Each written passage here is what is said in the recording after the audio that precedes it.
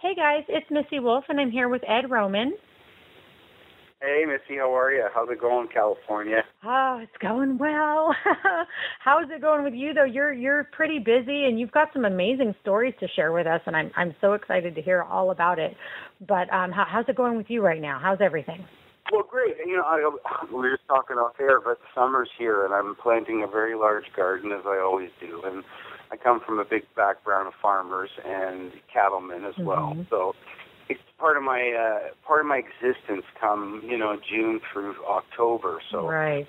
And growing a garden is a really artistic kind of thing. It's not just something that you sort of throw into the ground and expect it to happen. You have to nurture it, just like right tune or any of those things. So I'm good. I'm happy. I'm working a lot, and I tell stories. That's my job.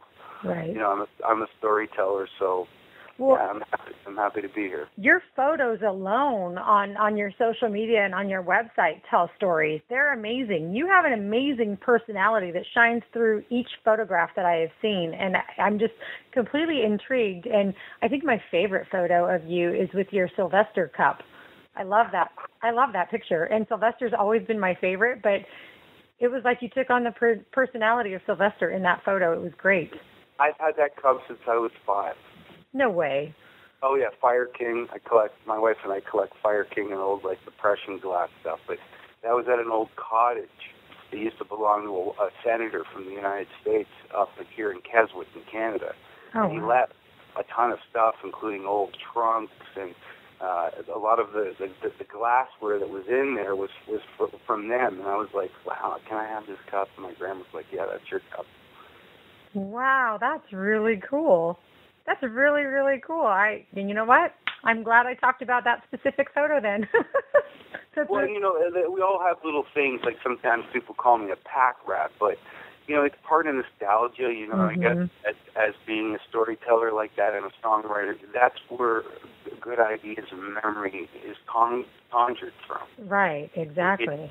And how things are described to people is a big part of it. You could have one person tell you one story and the same person tell you the same story, but it depends on how they're delivering it. Makes a big deal, right?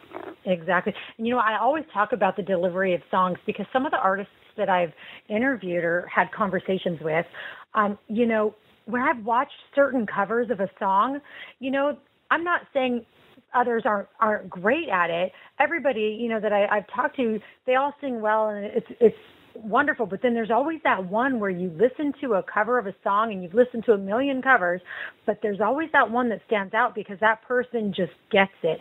And whether they're relating to something personal in their life at the time that they're delivering that song, the emotion just pours out of them, and it's like it strikes your core, and it's great. So I'm glad you talk about delivery because for me, that's one of the most important things as a listener is that I want to hear the connection between the artist and that song. I want to feel it.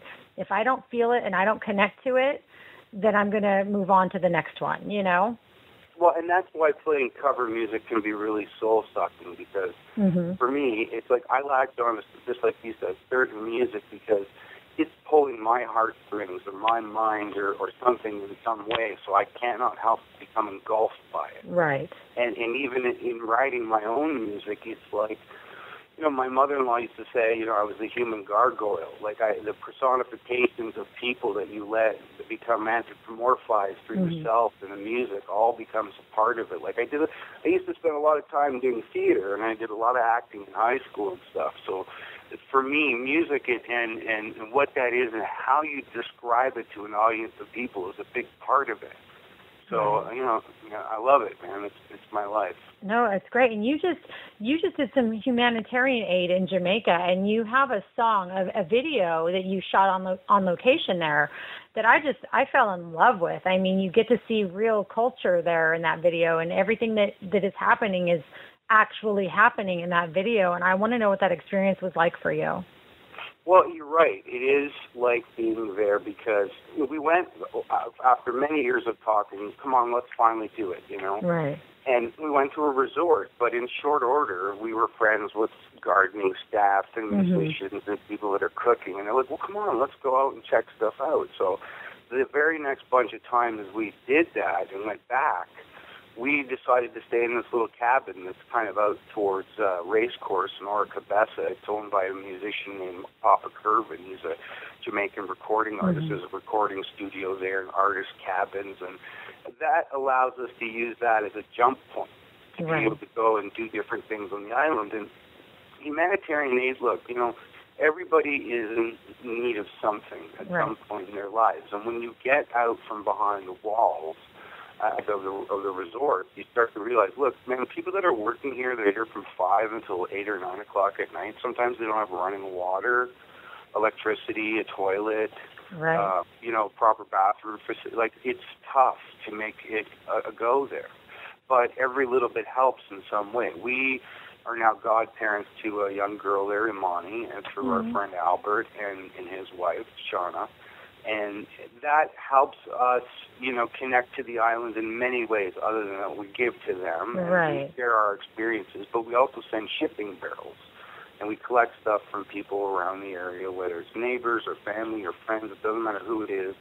And anything that you think that is like, well, this thing's been sitting here forever and the kids don't use it anymore, we put it in barrels. Or we go to dollar stores and stock up on soap and toothpaste. And, everything here that you kind of take for granted that for them is an expensive thing to pay for, because when you actually go out and buy food there, you kind of start to realize, man, it's almost at par as what it is in North America. Right.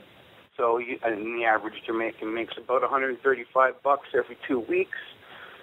That's pretty tough to make a living. So how hard is it then to say, well, how can we give back? And, music culture on that island thrives, and it has for many years. It's very easy to sit on a porch till 2 or 3 o'clock in the morning singing with people. You can strike up a singing group with people anywhere you go, and that's what's a little different for me about being there. It sort of reinvigorated my cultural experiences, as far as that's concerned. Right. My sister, I have to say, she loves Jamaica for that reason. It's just very alive and very, very, very fun for her, and she loves it, and it's just a happy thing for her when she goes there. So, she makes it a point to go there as often as she can, which is probably not as often as you, but I've yet to go there, but it's always been a place I've wanted to venture out to. So, well, and I want to start a music school there. One of the things that go through meeting people that are musicians, some of which went to the Alpha Boys School, and that is a school that brings in wayward boys, and they're dependent on charity in order to make the school run. But one of the trades that they teach is music, and with that said, a kid may only start to get instruction with an instrument at the age of 14. So I had the idea of going there and starting like a bookmobile music school bus idea. Oh, how fun. I met the chief of police in Ocho Rios through other circumstances, but he's a good friend of mine now. And a bunch of youth groups that are in the area that support a lot of the boys and girls soccer teams, football teams, I should say. Right. And all of that and the hum behind it is kind of what gave me the idea. And then I actually found and met Bunny Whaler, because through this whole process and meeting a couple of people, he's like, Bunny Whaler's been trying to do this for a long time. And people don't know, Bunny Whaler is the last surviving member of the singing group Bob Marley and the Wailers, of the singing part of it, percussionist as well. And anyway, make a long story short, he's been trying for years, but the Board of Education and the way that they are and how things work makes it really difficult. Right. But he was like, well, I'll support it. If you want to try to do fundraiser and get people behind it, I'd be there to help, christen it with a bottle of champagne, kind of a thing. Nice. So with all that, like, eventually my 10-year plan is to spend half of my life, a year there, and inside of that build an artist retreat for people to go to be able to study music, play music, experience the island. I love that place. Oh, that's great. That's exciting to hear too, because my interest was already piqued to going there, but now hearing this, I'm like, oh wow, it really does sound like a great place to get out and explore, and but especially to actually know what it's like for some of these people, and you shedding light on how much they make and how much they need, and But see, in Karen Misty too, it's also because I'm overwhelmed by the sense of gratitude from people there, because when you give a little bit, you get more back in a completely different way. Like, people showing up to their cabin in the afternoon with fresh mangoes from their own mango tree. Right. Or, you're getting special meals that nobody else would have gotten, or seeing things that nobody else has seen. Right. That's what makes me feel so warm inside of the culture, is that it's so giving. Right. Now, is there anything on your website or any information, like, do you collect donations from just your local neighborhood, or is there a place that people can send things to? This is the thing, Missy. Groupthink is important, but at the same time, I'm always trying to encourage people to do this themselves. Right. And it's like, well, how do you meet somebody in Jamaica? Well, look, if you go to Jamaica and you get outside, in short order, you're going to meet somebody that needs help or asks you for something in some way. So instead of monetarily giving people money or those kinds of things, because it happens all the time, you can just find places that are willing to ship it next to nothing. It takes much longer. It's 4 to 6 weeks. It heads in an ocean liner and it gets there. But that's kind of the idea of this sort of, common sense revolution way of thinking about stuff. And I know there are good organizations out there doing stuff, but I've also heard that there's also been a lot of corruption and things that don't end up getting to where they need. Exactly. Right. And I think that's why a lot of people are hesitant to send, through some of these organizations because of that. And they've heard the stories, and they were promised that their, donation was going to good, and it never made it to where it was supposed to be. And, people get very discouraged. Even outside of that, like, okay, get away from the shipping barrel concept in the West Indies islands. Your backdoor neighbor may need help. Yeah. People that are down the road, kids that are in your community that need some extracurricular activity, teacher, something that is always related to that thought process of giving without asking for anything in return. Absolutely. And, there are definitely so many people here in the United States that need help, and as I'm sure there are in Canada as well, And, it starts with home, right? It starts with us.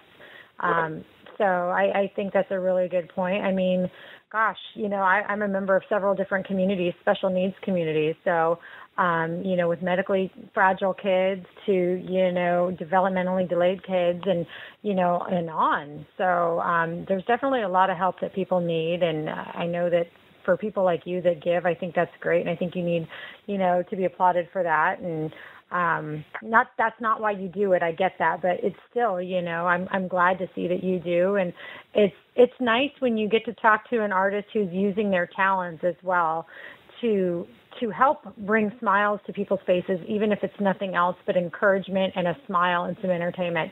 Like when people go and they entertain for the troops, that just makes me so excited, which brings me to my next thing. You're an ambassador for Heart Songs for Veterans, or you are one of the artists that have worked with Heart Songs for Veterans. What has that experience been like for you?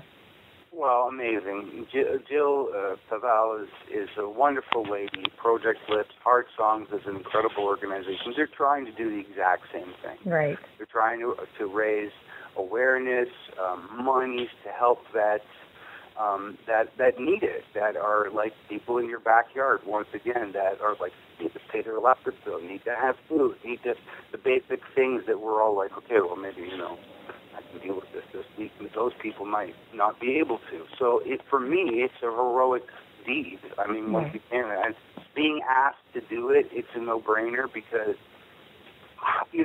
for me, art, aside from people like, it being a commodity and trying to make money and sell merchandise and touring and all those kinds of things, that's one aspect as to the business of music, which for me has been more of a learning experience in the last 10 years of my life than ever. But art for me is reactionary.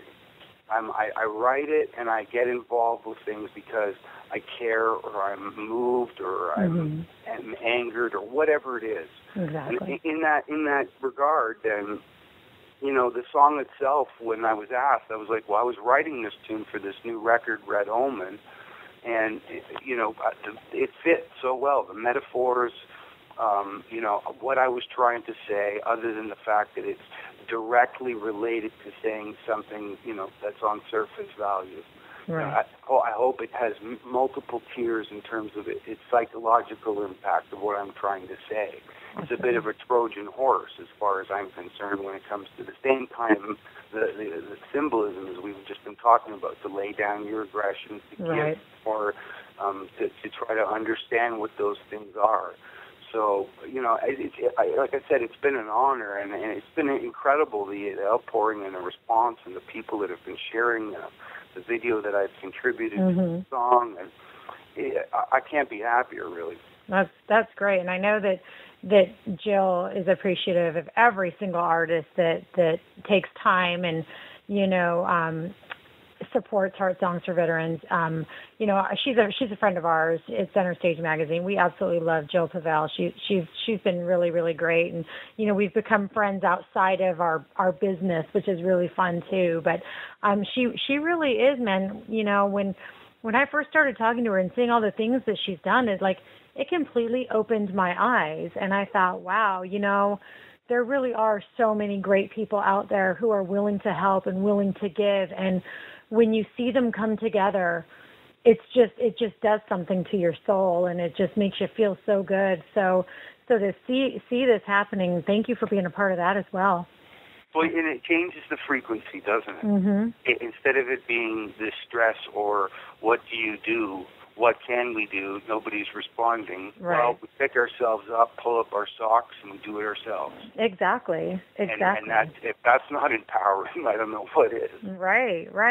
And that's why too, we're committed to, bringing attention to these causes and these groups and these independent artists. And, we're all about positivity here at the magazine and helping. How can we help? And, how can we encourage others to just keep uplifting everyone? And we've all heard stories that the music industry can be brutal, and, different businesses, there's this and there's that. And we're just like, man, people need to quit stepping on each other, and people need to see that the best way to help themselves is to help others. And you think of what Live Aid did with Geldof in the past. Oh, yeah. Willie Nelson and Farm Aid, and that's the thing. Art and artisans themselves are always putting themselves in those positions because we are people. We write and we experience and we do what we do because we live in the culture. Exactly. So to not somehow support that or rally people in some kind of a way, it behooves us to do that. Right.